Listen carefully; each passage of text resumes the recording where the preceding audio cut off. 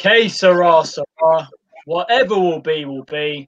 The lads are going to Wembley. Come on, happy days for the EFL Trophy Final 2021. A 5-3 win over Lincoln City on penalties tonight after the score remained 1-1 after 90 minutes. So, lads, Sunderland are in the final against Tranmere Rovers. Dodsey, how are you feeling after that nerve-wracking penalty shootout, mate? Well, buzzing, of course, is the only word that really comes to mind. Just happy that we got over the line and got it done in the end, really. Looking forward to the final now. I would say we are favourites going in against Tranmere. I know Dino made a fair point beforehand saying that Tranmere still have to beat Oxford, still a decent team. But it's nice to be going into a game where we've played a team who's top of League One, and we're now going into a team that's a League Two team. I think something that's important as well is that we won on penalties tonight, and that's going to breed a lot of confidence if it does come down to that next month in the final. Dino, even though the game was pretty much as flat as a pancake, to be honest, those penalties, it was nerve-wracking seeing some of them go in, to be honest. I mean, some were really poorly struck, but also from a goalkeeping point of view, at least I would say 2 or 3 of them should have been saved at least. What do you reckon? Yeah, the pens were horrible penalties. The best penalty was Power's first one. Other than that, the rest of them were terrible. I mean, Lugo 9's pen should have never went in. I think their keeper would be really disappointed, but I don't mind that because it went forward. Lee Burge should have saved 2, one with his legs. Unfortunately, it just went under the bar.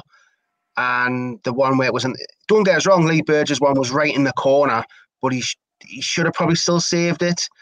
But hey, I'll take it every day of the week. I mean, when them hit the bar, I was like, oh, that puts a bit of pressure on us now because we don't want to miss. If we don't miss, we win. So it puts a lot of pressure on us. And when their keeper just had crisp packet hands, I was so glad because Chris Maguire should have missed as well. It was unbelievable. But hey, I'll take it every day of the week. We're going back to Wembley and we're going to get this trophy once and for all.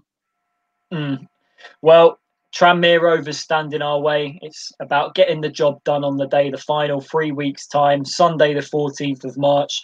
Heartbreaking that it looks like none of our fans will be able to go, but we'll be cheering on the lads the best we can in front of our screens, giving all the support that they 100% deserve. But back onto the game itself, it started the first 5 minutes. I thought we were the most energetic side, but then we slowly allowed Lincoln to get back into the game, and they look really good in possession. I thought at times tonight, I thought their midfield of Max Saunders and George Grant in their star man this season were controlling the game really well, and they got the first goal for their rewards tonight. It was a header which Lee Burge, debatable, should he have done better to parry it out for a corner? It went into the path of Anthony Scully, who put Lincoln City a goal up. Dodsey, would you say Burge could have done better with that one? And would you say overall we deserve to be a goal down tonight? You'd expect your keeper to save that and smother the ball and not parry it out. And I am quite disappointed that Burge did end up spilling the ball. But I think what's more important is that Scully came in completely unmarked on the right-hand side and there wasn't even any defenders challenging him.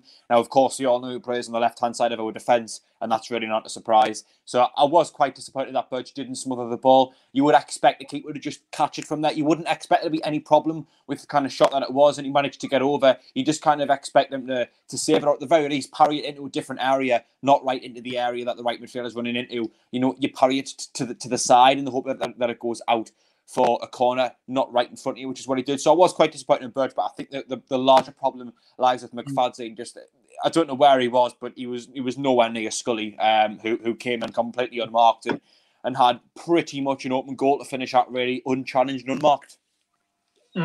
But Dino, would you agree the changing point of the game for, in terms of a tactical point of view for us, is when we brought Jack Diamond and Chris Maguire on for Josh Scowen and Dan Neil? It just injected a lot of pace into the side, what we were lacking in the final third. And in terms of our attacking play on the flanks, we looked well, and in terms of creating opportunities to get the ball into the box. And one of them paid off, a brilliant ball in and a fantastic Charlie White header once again, like he did at the weekend.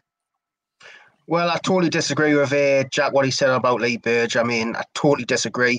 The bloke was on the penalty spot who took a full volley at Lee Burge. Lee Burge, you're only 12 yards out, so you haven't got much reaction time to react.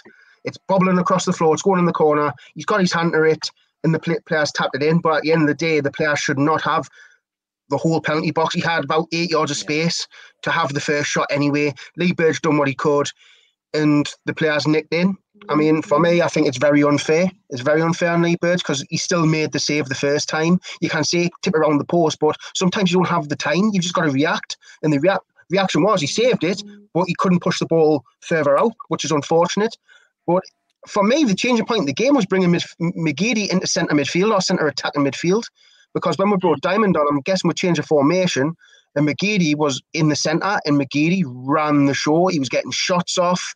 He was taking players on. He was trying to be creative, and he created the goal. Once again, the partnership of McGeady and Wyke worked the treat. And don't get us wrong, Wyke should have scored before the goal. He had a diving header and he headed it straight to the floor. That should have been a 100% goal. You'd think a man in form would score that. He didn't. But then he gets onto a harder cross, which is at a harder angle, and somehow puts it in. It was unbelievable. I couldn't believe it went in after I had missed that. But hey, I thought the changing point was McGeady, 100% McGeady in the centre. He just looked different. We had pace on the wings and Diamond and whoever was on the other side. I don't know who was on Gooch, and then Gooch came off for O'Brien. So I think the turning point was McGeady going into the centre, 100%. Yeah, and also I thought Chris Maguire had a decent game when he came on as well. He was providing the crosses really well into the box. But back onto the goal we scored, Charlie Wyke, what a fantastic header that was. That reminded me, Dino, you know more on this, of Quinny back in the day in that over 100-point season, just glancing off the centre half to head it into the far corner, what he used to do week in, week out. That was just an unbelievable header, wasn't it? It was, yeah, and no one can say the keeper should be getting that, because it was the ball, the spin on the ball was taking it more into the corner.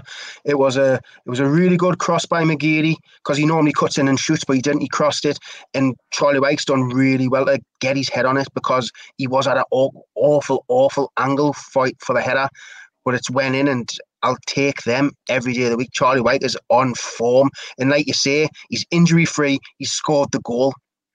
That's the decision Lee Johnson made to keep him in the team, and look what he's done for her. Yeah, he's just such a massive player that we've got this season, and a massive game changer as well, because even though I think he didn't necessarily have his best game tonight, Charlie Wyke, he's always in the right areas when you need him most. And I could tell if after those previous 2 chances he missed, a goal was coming. It just needed a brilliant ball in, and him to get on the end of one brilliant cross for him to find one of his headers going into the net, and the rewards paid off. Fantastic. Dino, you wanted in? Yeah, can I just say as well, I mean, you've got to think these are top of the league, this team. They played a strong team, and we had a makeshift defence. Yeah. I mean, Bailey Wright had to go off. Bailey Wright had to go off for injury, brought McLaughlin on. McLaughlin's a right back. Max Power isn't a right back, and Luke O'Nien isn't a centre back. So well done to them for only conceding the 1 goal. I mean, credit goes out to that defence tonight, because they played against the top side and kept them to 1 goal. Yeah. Dodsy, mate, the final at Wembley against Tranmere Rovers in 3 weeks' time. What's your thoughts going into that EFL Trophy final of 2021? I mean, let's not underestimate Tranmere. They've done a fantastic job to get to the final, and they beat a great side in Oxford yesterday, side who are really in form in our division. However, one thing I would say is that we've just beat a side that, as you say, top of the league, and we had a makeshift defence out because of people cup tie and injuries and such. We've just beaten the side who was supposedly the best in League One. They are top of the league currently. We are now going to face a side in the division below. To me, we should have all the confidence and all the momentum, and we are 100% favourites going into this game. I'm not saying we should underestimate Tranmere. They're going to give us a hard game. They're not going to make it easy. We know they've got players who can hurt us because they've done it to other teams in League One. But my point is, look who we've just beaten in the semi-final. We're now taking a step down and playing a team. Not only you are not top of the league, but actually in the division lower. So I think we've got to expect to win that game, and we have to take it again like we did tonight, as seriously as possible. name the strongest lineup, and completely go for it. Because, as I say, I do think we are favourites. Dino, what Jack was saying there, how important is it in that final that we don't take Tranmere, lightly, and we just like treat them like it is going to be a very, very tough and physical battle? I mean, the tweets I've seen on social media, especially last night, saying the worst nightmare scenario they can think of is former Sunderland man James Vaughan getting a late winner for them in the final. But it's about us turning up and getting the job done and using our quality to great effect, isn't it? Yeah, I mean, don't get us wrong. A lot of these lads will still have nightmares of the final against Portsmouth because it's a lot of the same players, i.e. McGeady, Charlie Wyke, Luke O'Nien, and they'll want to rectify that. And they're playing a worse opposition, no disrespect, but they are worse than Portsmouth. And we've just beat a team who are better than Tranmere and Lincoln. So the players will want to rectify what happened in the first season 100%. So for me, you go out and you do exactly what you've done today. You battle it out. You battle as hard as them, because them are going to want to prove a point. Them will want to beat us so badly because we're a league above them, and with Sunderland as well. It's at Wembley. Who doesn't want to win at Wembley? And for me, it's our turn to win. It's our time. Yeah, there'll be no fans in, but this is what makes it. This is a typical Sunderland thing. They're going to win at Wembley when there's no one there. It's our time. It's as simple as that. I don't care what Tranmere are going to do. We're going to beat them. It's as simple as that. Yeah. 90 minutes away from our first trophy since 1973. Honestly, the feeling's absolutely brilliant. But we'll be keeping you updated as much as we can of what content we're going to bring to you guys for that final on Sunday, the 14th of March. But enjoy the feeling now. Crack open the cans. Sunderland are in a Wembley final against Tranmere Rovers in the Papa John's Pizza Trophy final of 2021. Happy days. How are the lads? A 5-3 win on penalties tonight. Keep the faith. Sunderland till we die. How are the lads? Come on. So Cans for